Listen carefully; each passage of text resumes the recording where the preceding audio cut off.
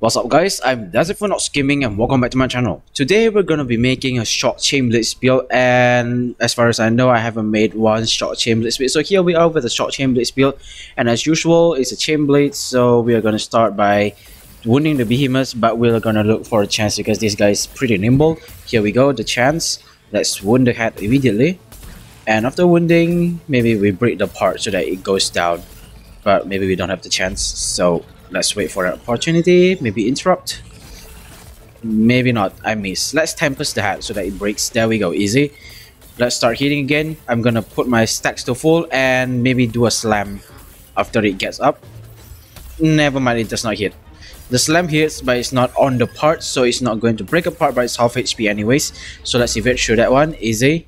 Tempest in, and it's getting shocked. I was expecting a part break, but yeah, it's still fine, it's still down. So let's keep hitting it. The slam is almost ready, so let's get the slam ready, get the pulse stacked. There we go, evade through this one and slam right on the tail. Kaboom, easy. It's dead. It just got wounded, but it dies pretty fast, maybe because it's a Terra behemoth and I have a shock weapon. So let's just check out the build real quick. Alright, so here's the build guys. As usual, no legendaries, no legendary stuff, and most importantly, no catalysts. And I deliberately did not bring any tonics with me, so catalysts will not be much of a use. And here, every single equipment is very easy to craft. There is Sahvyt and Thunder Deep Draws, which might be a little bit hard, but the rest are just Gnasher, the normal draws, and the Boreas, which are available at lower levels, so it wouldn't be much of a problem farming for this equipment. Sahvyt weapon is the only weapon that I think is most suitable for a DPS build, simply because it has a very good innate perk, unlike the other short weapons that gives you innate perk that does not really contribute to DPS. So the Sahvyt weapon will give you pulse as well as 2 finesse cell slots. So with these finesse cell slots and the innate perk, you can simply just add one piece of equipment that also gives you 1 finesse cell slot, then you will get your cunning and pulse combo. So cunning and pulse combo is very good combo for endgame builds especially, but here we are not making endgame build. Usually I will add Berserker and Predator into endgame builds, but Berserker is from the Lady Luck and Predator is not really big and friendly. That's why I made this build without those 2 perks. So as for the playstyle, especially for weapons like the Chain Blades and Warpike, I usually start the battle by wounding the behemoths so that I can gain the effect of Aether Rush. And if you're not familiar with the term Aether Rush, it gives you 15% boost to damage, attack speed, movement speed, and stamina regeneration. And it's actually really good, especially the attack speed, because attack speed is really important for me. And the other source of attack speed that we have here is the Molten and the Tempest to give you another 25%. So you gain a total of 40% attack speed with this build, and it's actually very good. And if you take a look at the perk summary, I brought Acidic with me so that I can wound the behemoths faster by converting 50% of my part damage into wound damage, and also brought Sharpen with me to increase my part damage and another 100% when you don't show an attack. So these 2 combo will be able to help you wound the behemoths very fast, especially when you time it with Pulse for guaranteed crit, extra 100% part damage into wound damage. So you usually trigger this combo with the Tempest or the Chain Blade Slam. So with the Slam or the Tempest, you might be able to instantly wound 1 part, or maybe make it close to wounding so that you can keep your Aether Rush up at most of the times in the battle. The perks left in the perk summary are Tough and Tenacious, which is a very good combo for survivability and extra damage based on current HP. And that sums up the perk summary. Let's go through the build. The Thunder Deep Draws helmet with Acidic, the Gnasher with Tough, the Drosk with Molten, and Boreas with Pulse.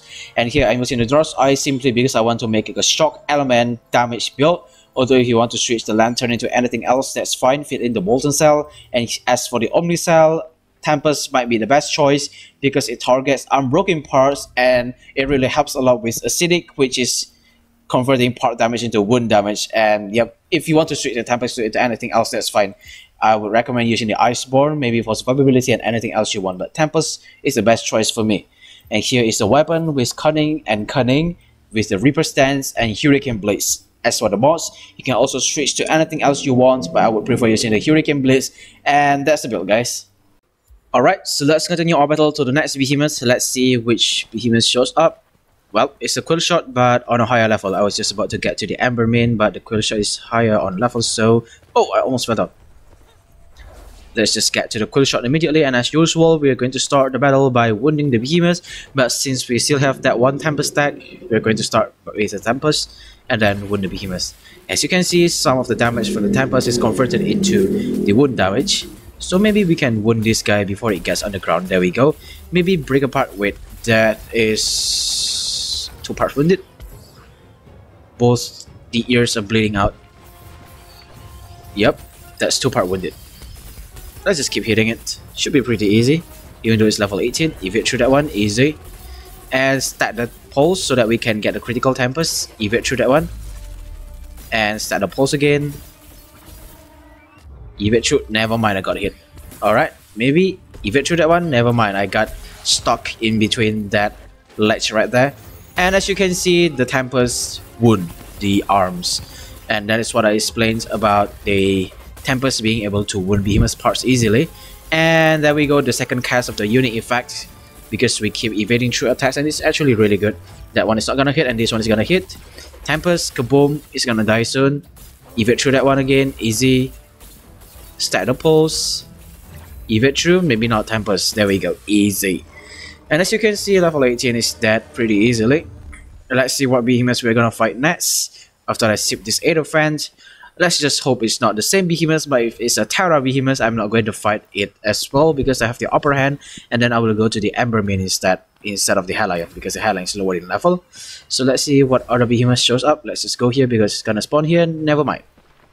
It's the Scar, so I have the upper hand, and as I've said earlier, we're going to fight the Embermane instead, because I don't want to have upper hand in the battle, and Embermane is actually pretty easy, as long as you know how to evade and light attack on the head to interrupt the Behemoth. Alright, as usual, we're going to start by wounding the Behemoth. Oh, that's the wrong combo. There we go. Keep hitting it. Wound it. There we go. Alright, here comes the next interrupt. Maybe I should just evade. There we go, easy. Evade with the sharpen activated, and as you can see, one single Tempest and the arms are wounded. Alright, evade through that one. I wanted to do the Tempest kind of thing, but I guess that's fine. Alright, easy. Let's hit the back leg now. Wounded. There we go. Let's keep hitting it. What it's gonna do next? We're gonna stack our special so that we can do the slam. There we go. Kaboom. Easy. Only 2k. Well, that's kind of low, but I guess that's fine. Because some of the part damage are converted into wound damage, so you're not going to see high numbers here. But if it's the core damage, you should be able to see high numbers. Easy. And as you can see, as long as you know how to interrupt this guy with the dash and then light attack, it's not really a problem.